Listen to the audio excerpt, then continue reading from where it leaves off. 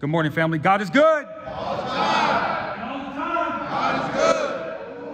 There it is. There it is, family. Hey, so all you new guys that I haven't met yet, just a quick, short testimony. I graduated from the San Bernardino ARC 4 years ago. I had played professional baseball 10 years. I got hooked on amphetamine at the end of my baseball career, and then 7 years after my baseball career, I was a homeless, junkie, needle IV user, meth heroin addict, committing crime, and I caught a felony at 37 years old. I came to the Salvation Army. I turned my life over to God. I made every decision leading towards the Lord, and He's shown favor in my life, and I'm so blessed. It's an absolute miracle that I'm able to come up here and I'm able to share my story with you guys. But I want to read this from the Bible. I want to share a little bit about God's favor, and then we're going to go into a lesson about Abraham and Isaac and about the crippled beggar. And then we'll pray it in after this, all right? It says, it's Proverbs 8:35. Now understand that Proverbs, there's been people that have created billion-dollar businesses by going off the Proverbs. This is absolutely amazing, amazing wisdom when you surrender to the Lord. And Proverbs can change your whole entire life because it gives you guidance, it gives you wisdom on how we're supposed to live our lives. But it says, for whoever finds me finds life and receives favor from the Lord. But those who miss me injure themselves. All right, guys? So this lets me know right here, for me in the Salvation Army, my morning routine was the biggest thing that I could ever have learned. I learned it during the Sally, and I continue to do the same thing every single morning, guys. I wake up at 4 in the morning, right, and I pray, right? I pause. As I sit up in my life, I pause and I reflect on where the Lord has taken me from. This fills my vessel with gratitude, right? I'm super thankful for where God has taken me from, right? Because right when we wake up, like I like to share, the devil's going to come at you with earthly pleasures, earthly problems, right? So we pause, we reflect, right? And then we ask the Lord to use your vessels, right? We don't want to ask the Lord to receive things. We want Him to use you, right? We want Him to use your hands, your feet, and your mouth for the glory of God. We want to be used. We want the blessings to run through us to help others. And that's where we feel like we have a sense of purpose now when we're in our life, right? And then we say, Lord, your will and the strength to carry it out. Like I said, the universe does not care about your past, all right? The universe rewards courage. The universe rewards bravery. Stepping outside every day of your comfort zone is an absolute massive big deal. And for me, 37 years not walking with God, right? Having no favor in my life, being constantly frustrated, constantly knocking my head, always feeling unfulfilled, but from a worldly standpoint, oh, Monty's the man. Monty plays ball. He's got this, that, and this. He's got everything you could ever want. But on a spiritual standpoint, I was empty, chasing pleasures every single day. But every decision that I made at that point is I leaned away from God, right? Every decision I was leaning away from the Lord. How am I supposed to receive God's favor if I'm continuing to lean away from the Lord? So what I've done now is after my morning routine, I wake up and all my decisions that I make, I now lean towards God. I lean towards the Lord in all my decisions, and I have this amazing life now I have peace beyond my understanding. I have this amazing purpose to share the good news. And dude, 4 years ago, I was a red lanyard hanging clothes in the warehouse every single day, just 4 years ago. But this morning routine that I can take with me anywhere on the earth, and this leaning into God in all my decisions has shown favor in my life. And I'm so thankful for that, because I used to wake up and I used to wonder, like, what am I going to do? What do I do now? How can I get high? How can I get this? Can I put a needle in my arm just to be the person I hate? Now I wake up, I thank the Lord, and I say, let's go, baby! Let's go!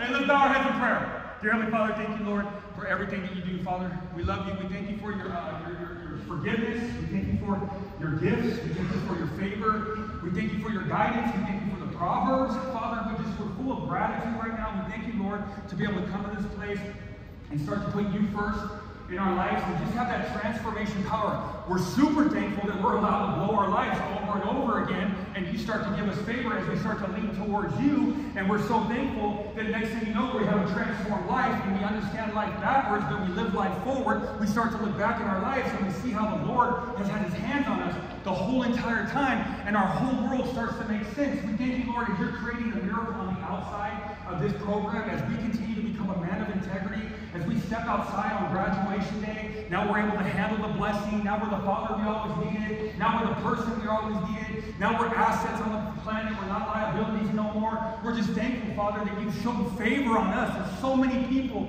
in the world, Father. Sometimes we wonder, how could you be worried about us? But the thing is, Lord, that you're omnipresent, that you're everywhere and anywhere, Father. And we're so thankful for that as we continue to put you first every day, as we fill ourselves up with gratitude, and we continue to be thankful as we have the joy in the morning, and we love you, Father. In Jesus' name I pray. Amen.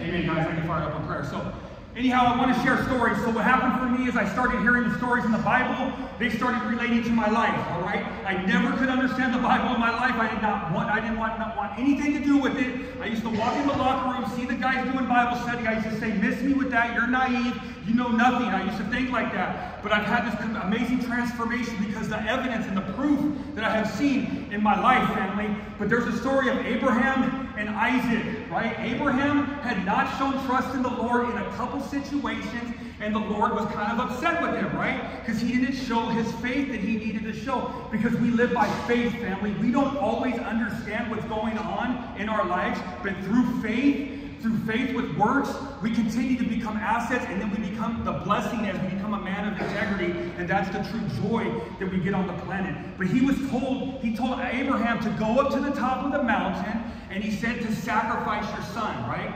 What's Abraham thinking? He's like, what do you mean? Go sacrifice my son? That's crazy, right? What do you think the son's thinking? So they wake him up in the morning, right? They start to march up this mountain, right? Which eventually Abraham called the mountain that provides, right? God provides. That's what he named this mountain. As he's going up the mountain, right? God sent a ram on the other side, right? They have no idea that there's this ram walking up the mountain at the same time that he's walking up the mountain, all right? They get to the top of the mountain. Now the son's probably freaking out. Oh, Dad, what are you doing, man? You know, what are you doing?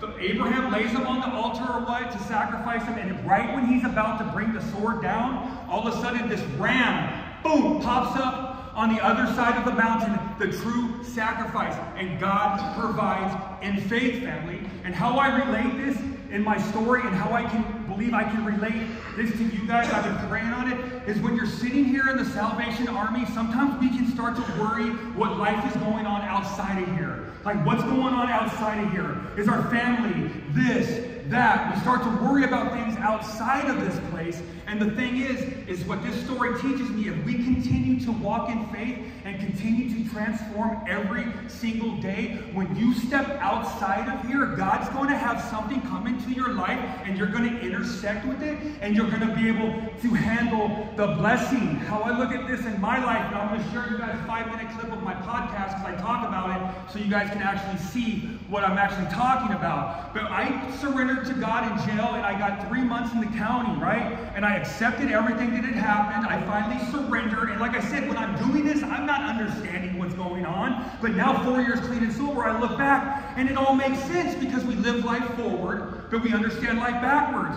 So when I look back, it's like, oh wow, that's that mustard seed they were talking about. I accepted God in my heart.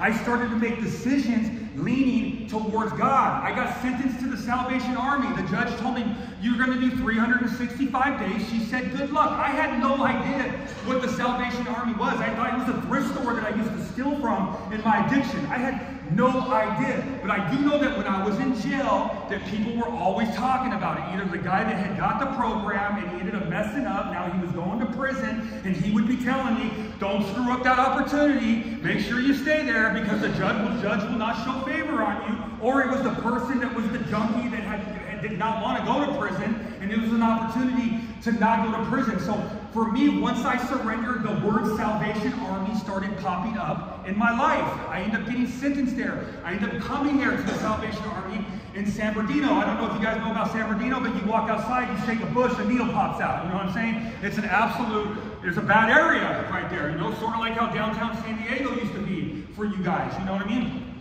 But for me, as I continued to walk with God, there was a guy named Hank and Charles. I don't even know who these dudes are at all. They decide, Hank's in a rehab called Genesis. He decides that everybody in recovery is on their phones. He decides that he wants to start a podcast, right? in San Diego. I'm in San Bernardino. I don't even know this dude. It's kind of like, that's the ram. I'm walking up the mountain. That's the ram. I'm walking up the mountain. And all of a sudden, God's going to provide something in my life as I intersect, and I'm able to handle the blessing. So I end up graduating the program. I end up on a leap of faith coming down here. I end up walking into the program director's office, Carmelita. I said, I want a job here. At this time, guys, I had no front tooth. I mean, I lost my tooth at the end of my addiction. I'm an empty shell. I still got a year clean, but I still haven't become the person that I am yet. But because she said she's never had somebody come down here like that, she hit Captain Paul up. Captain Paul offered me a job as the third key. I moved down here on a leap of faith. By making this decision from leaving San Bernardino, I've now met my wife down here, who's a graduate from the Salvation Army San Diego, who we're going to be going to officer school in 2024. I mean, it's just amazing because I stepped outside my comfort zone and the universe said, I'm going to reward courage. I'm going to reward your courage because you stepped outside the comfort zone. I ended up getting outside of the program, so I've been 18 months within the Salvation Army bubble, right? I finally stepped out to go work at La Jolla Recovery. I used to wake up and do the devotion 3 times a week down in San Diego right here, and that's how I love to share the message. I love to do what I'm doing. Right now, God's telling me this is why I saved you, son, when I'm sharing the message. I end up getting out there and I want to spread the good news more. I'm like, man, I want to share the message. So I'm listening to a podcast, this guy, Wes Watson, and he's literally sitting there and he goes, on the podcast, he goes, you want to start a YouTube channel? He goes, get up and make a video, man. Stop being a whip. Like, get up and let's go. And I'm like, okay. I go up to the park. I make my first video on my Hope Dealer channel. Next thing you know, I start getting subscribers. I'm making videos every day. I get up over 1,000 subscribers. And then this guy sees me, Hank, who created this whole podcast, built this whole amazing studio. He sees me at a meeting. He talks to me. He goes, Monty, he goes, hey, can you come and visit us at the studio? And then they offer me the opportunity to be the host. But because I've stayed connected with God and I've done the next right thing and I've leaned towards Him in every decision, the proof, the evidence is there. So I'm going to continue to walk with God and nobody can tell me any different. 37 years old, I hated God, nothing to do with Him, nothing to do with Him. And all of a sudden I'm homeless junkie in a tent, right? And now I'm putting God first, and now I have my own apartment, married, family, podcast, YouTube channel, gonna be a pastor for the Salvation Army. It just blows me away from the evidence is right here in your life. And what I'm saying is life is like a raindrop in a thunderstorm, guys. Dude, this was 4 years ago. This has flown by. This program is 6 months long, and the success rate is 36% if you graduate. If you go to the Bridge House, it's 56%. If you stay connected, it's 86% chance of staying clean and sober for your whole entire life. The last thing I want to share before we show my video is that there's another story in the Bible that I relate to. There's a crippled beggar, right? His whole life, he's been outside the temple stairs, the temple steps. He's continued to beg for money, beg for money, beg for money. That's all he's ever done his whole life, right? Peter and John see him from a distance.